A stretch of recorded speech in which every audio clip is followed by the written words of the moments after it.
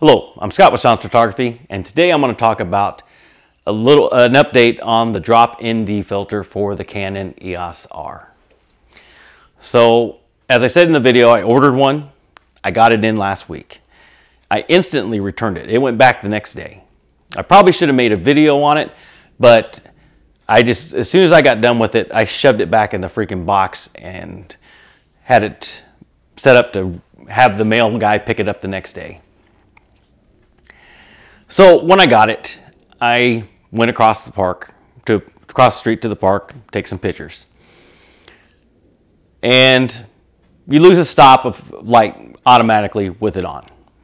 So there's one stop of light you automatically lose. And now you can buy the clear one to drop in there and you won't lose that stop of light. But why should I spend an extra almost $200 for something that should have came with it in the first place? Another thing is, so I got my shot set up and I put my camera on the spider holster. I went to adjust things and I went to pick up my camera again, and then I went to take the shot and it was different.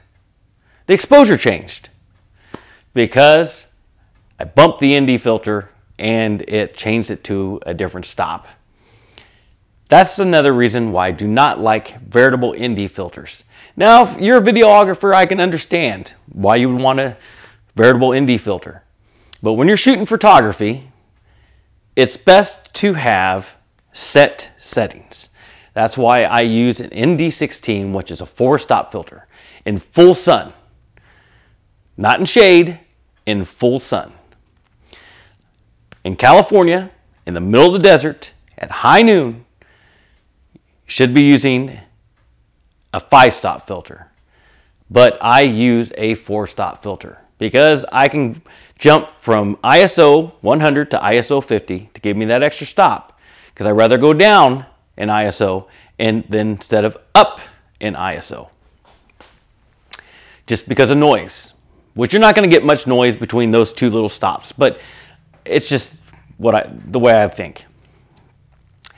Veritable filters can adjust at any time, and then all of a sudden you go to take your pictures and you import them into your camera, and then all of a sudden this one's bright, this one's dark, this one's bright, this one's dark, dark, dark, dark, bright, bright, bright, dark, bright, bright. Where's the consistency in that?